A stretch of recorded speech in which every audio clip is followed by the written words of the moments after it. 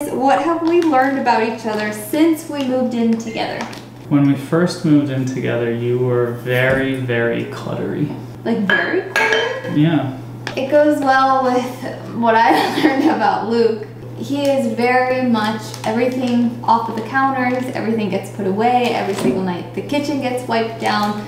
Don't leave your clothes on the floor, don't leave your clothes on the bed, don't leave your clothes in the bathroom. So I thought I was living with my mom 2.0. That was a little bit hard. I remember calling my mom and I was like, I moved in with your mini.